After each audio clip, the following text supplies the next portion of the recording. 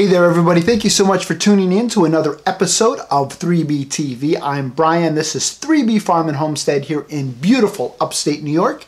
And on this episode of 3B TV, we're actually taking part in a collaboration, a worldwide collaboration of homesteaders that was started by Liz Zorab from the UK and Wanda and Danny from Deep South Homestead.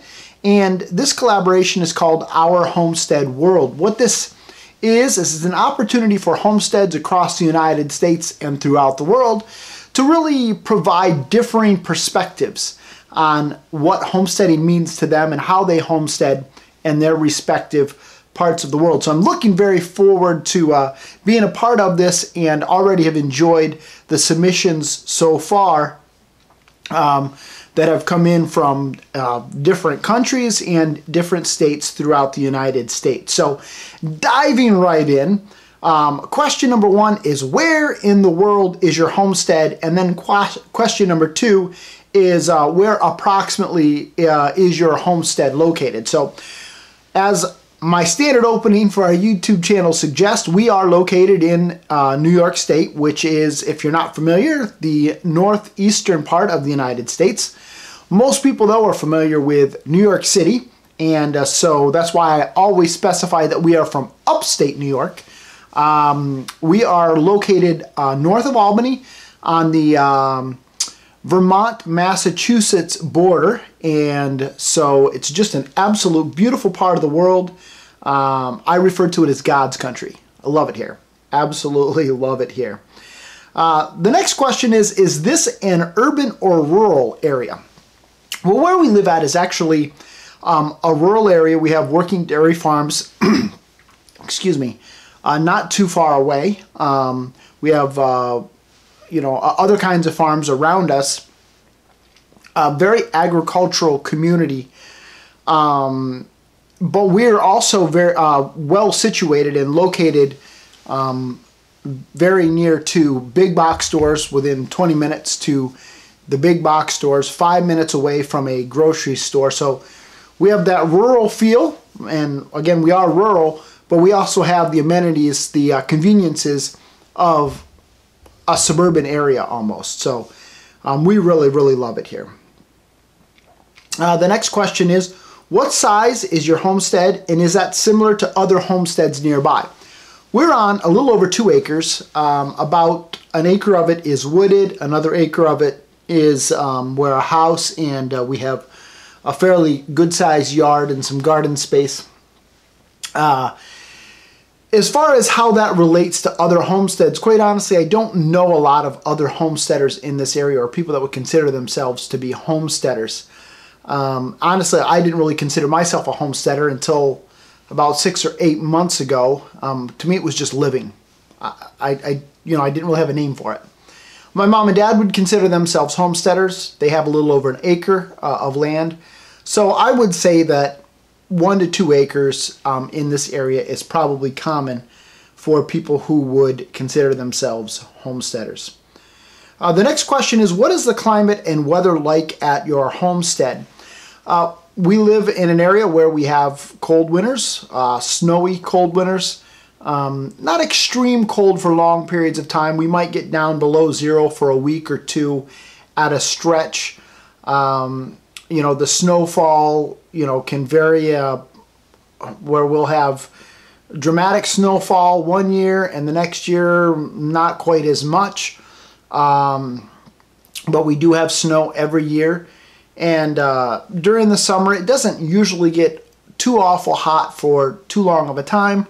But we can get up into the 90s, sometimes into the low hundreds for, a short period of time. But generally speaking, we don't get quite that warm, and definitely not the warm, long, humid summers like Georgia might get.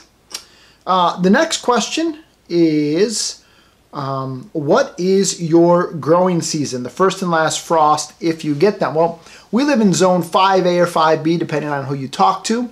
Our last frost is usually early May. I think officially it's like May 10th is the average frost date.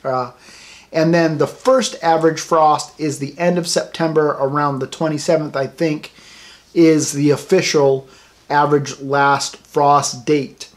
My grandfather, who lived in this area for almost all of his life, never really planted much of his garden before Memorial Day. And most people around here don't put in the bulk of their vegetable gardens until around Memorial Day. Much before that, and you're playing with fire unless you have coverings or some way to protect your plants.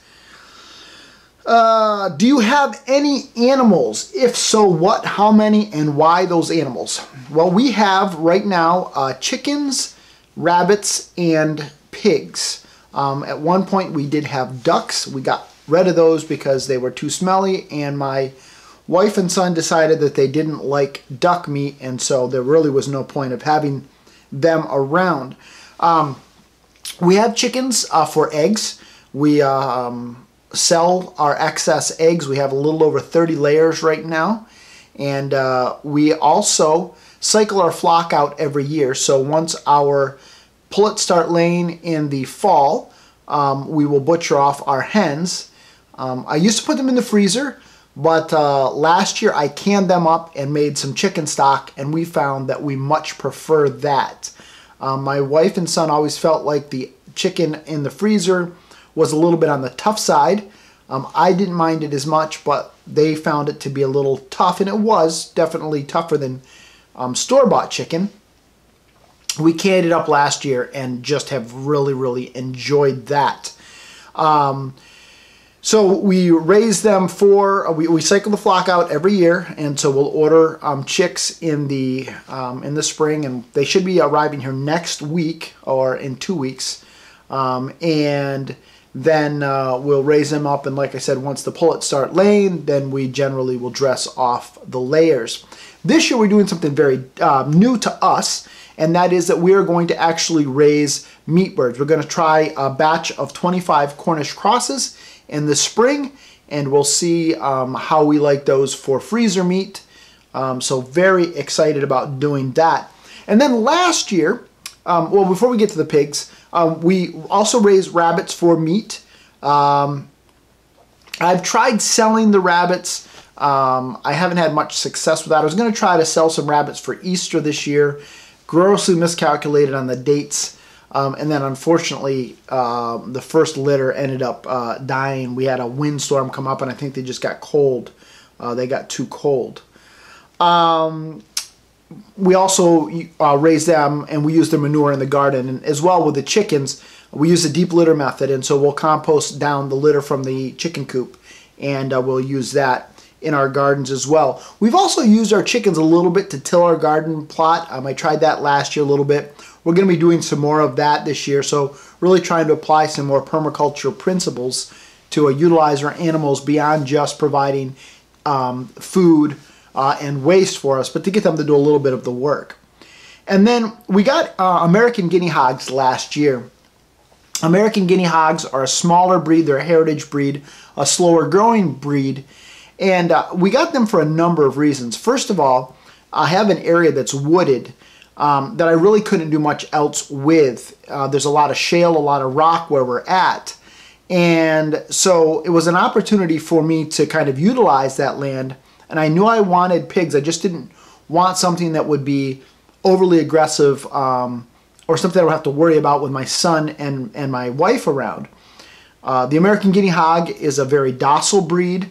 It's a smaller breed, so it's perfect for a family when you harvest them. You're not looking at more meat than one family can handle, and so it just was perfect for us.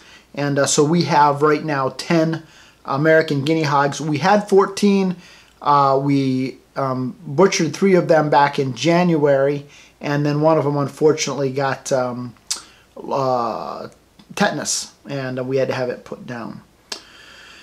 The next question, do you grow any fruit, vegetables, or grains? If so, what type? So we do a garden. Honestly, I had kind of lost my zeal for gardening for a while. We had a large garden plot down at my grandfather's house, but when we sold his property 3 or 4 years ago, I lost access to that. And so I had a few raised beds up here, which I kept planning, but I just really didn't have the zeal for it. This year, I've recaptured that passion. We're going to be expanding our gardens. We do a lot of raised beds because we have a lot of shale, a lot of rock in this area, and so it just seems to work better for us. As far as the varieties we plant a lot of tomatoes, peppers, beans, cucumbers, lettuce, spinach, broccoli, cabbage, all of those kinds of things.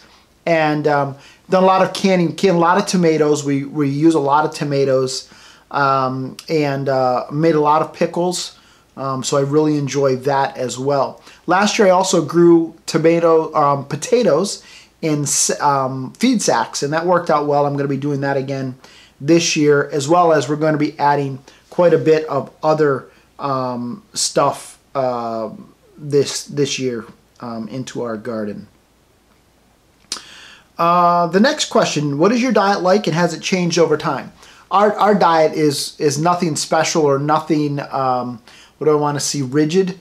We don't follow any particular philosophy. It's not like we are organic or organic only or paleo or anything like that.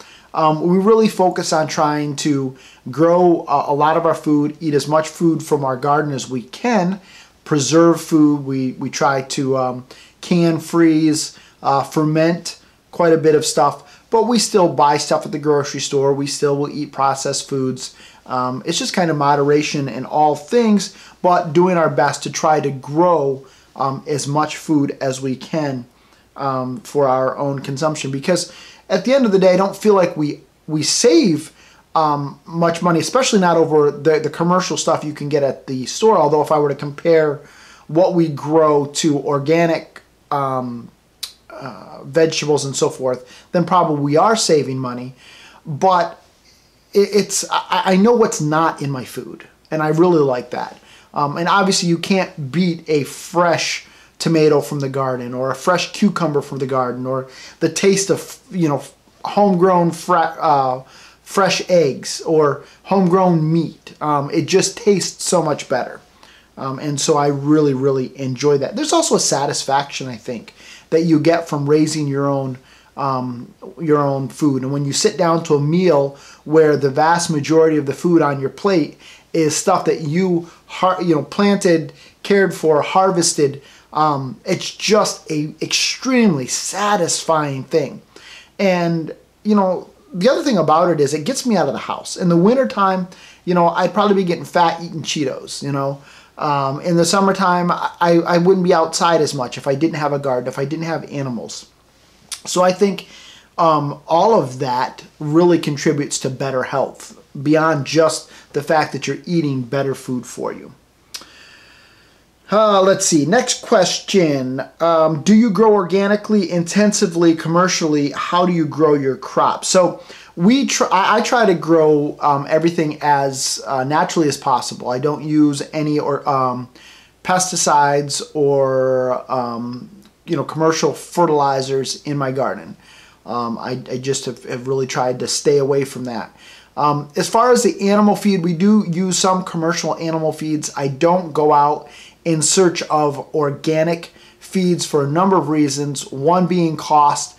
Number two, I don't really trust the organic food supply. As I've studied it, I just have a huge trust factor because depending on the study that you read, it's greater than 50% of the grains, and some even say 70% or greater of quote-unquote organic grains are imported from places like Russia and China and Turkey. And I just don't have any confidence, or a lot of confidence, in that process. And so I don't get hung up on that. But where I can, I do try to use organic processes. My focus, though, is more on buying local, supporting local farms, local feed stores, local feed mills, and so forth. Do you sell any produce, livestock, or other things that you make or create on your homestead for an income? So we do. We sell some eggs. In fact, we sold quite a few eggs last year, which really surprised me because the year before that we had seen a huge upswing in egg prices, and then last year the bottom fell out, and I really didn't think we were going to be able to sell as many eggs as we had the previous year, and so I actually didn't order as many birds last year. And we couldn't hardly keep eggs in our box out by the side of the road. They were just flying out of there. As soon as I'd put them in there, it was like they were almost gone all last year.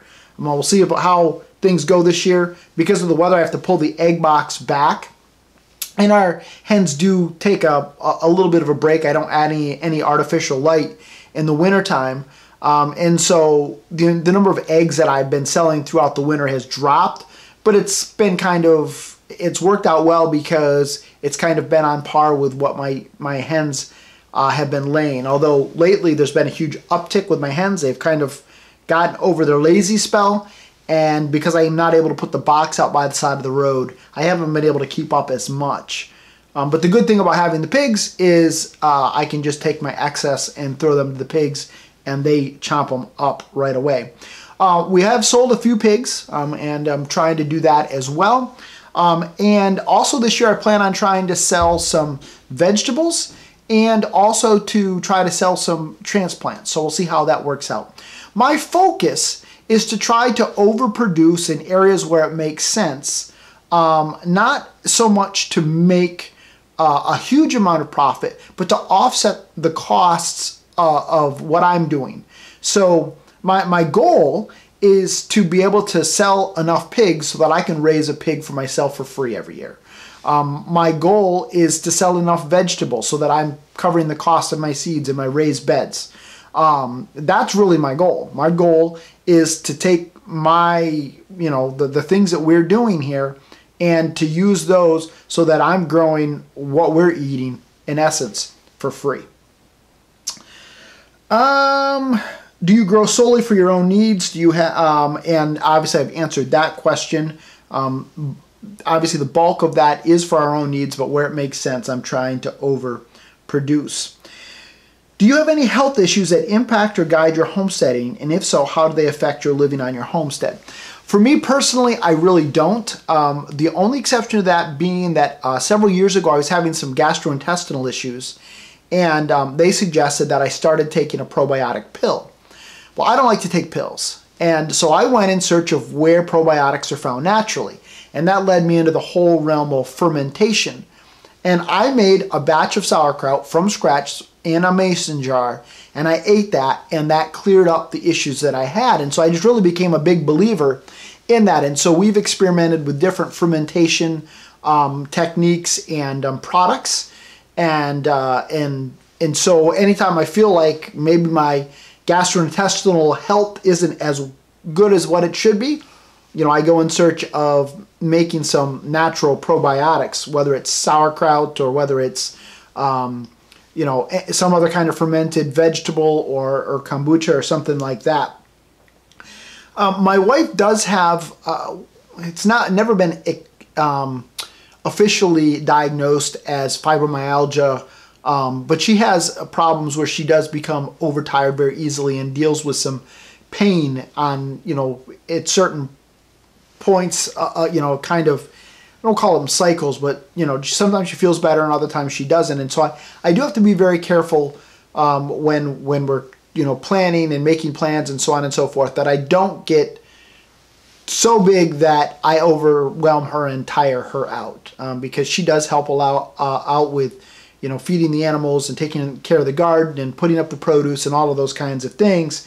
But I really have to temper my plans just because I want to make sure that I'm not overwhelming her and I'm not, putting ourselves in a difficult position. But other than that, we don't really have any health issues that have really formed our direction, so to speak. Wrapping up here, how long have you been homesteading? We have been homesteading. We've been on this property for about 10 years. And so I would say throughout that 10 years, we've been doing homesteading type things, just didn't know what to call it. We grew up in families that, had gardens, that preserved, that raised animals, and all of those things. So those concepts are not foreign to us. We just looked at it as a way of life. And so when we went into this and we bought this property, we weren't looking to buy our homestead or to be homesteaders per se. We were just looking to live our lives.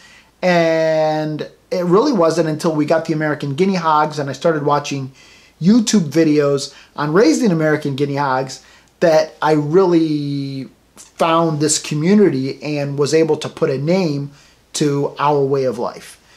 So we've been on this property for almost 10 years, and so I would say that that's kind of been the length of time that we've been doing this.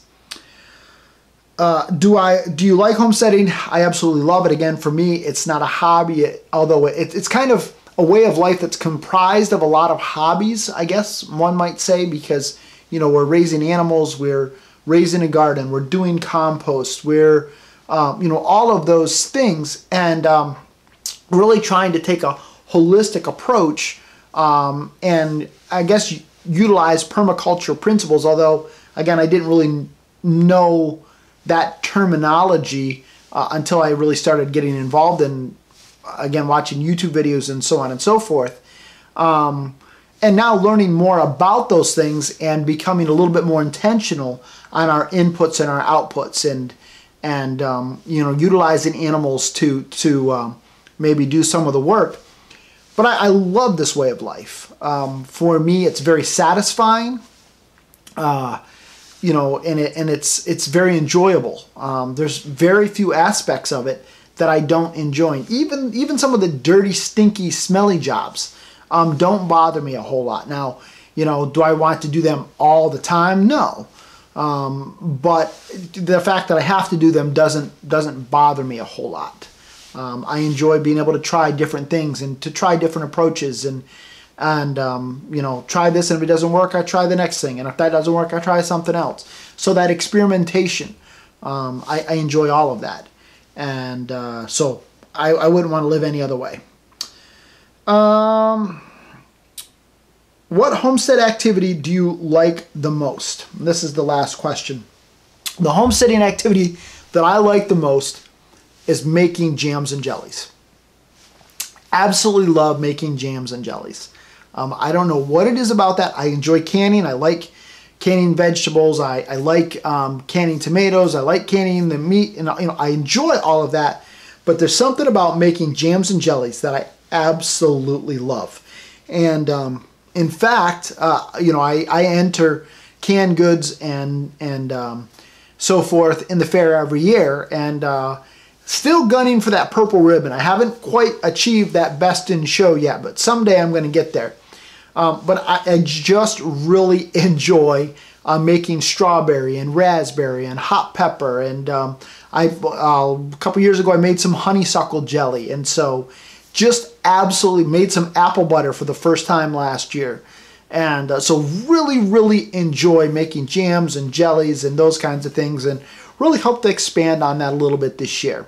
But that for me has been, you know, my favorite thing to do on our homestead, is to do that. So hopefully you found this enjoyable, you found this informative.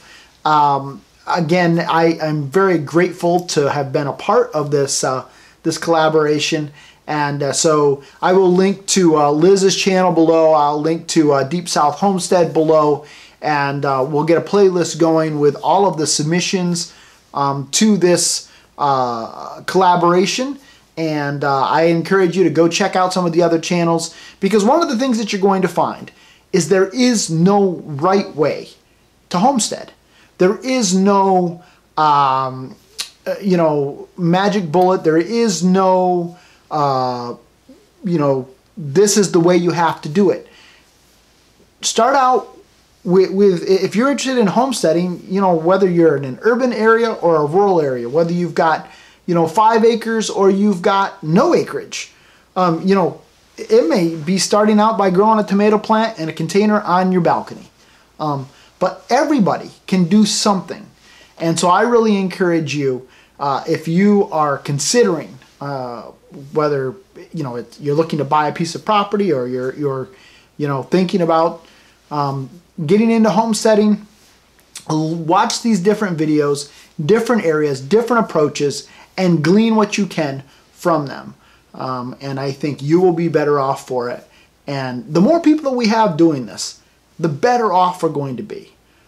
Everybody is going to benefit, I really believe, by living this kind of lifestyle. So until next time, like, share, subscribe, click the bell so that you're notified every time we upload a video. And, if you didn't like this, if there's something I can do better, let me know. I want to get better at this. Haven't been doing this very long. And so, if you've got some constructive feedback, let me have it. If you've got unconstructive feedback, keep it to yourself. No, I'm just kidding. Let me have that too. I don't care. I got thick skin and it's all good. So until next time, everybody, have a great day.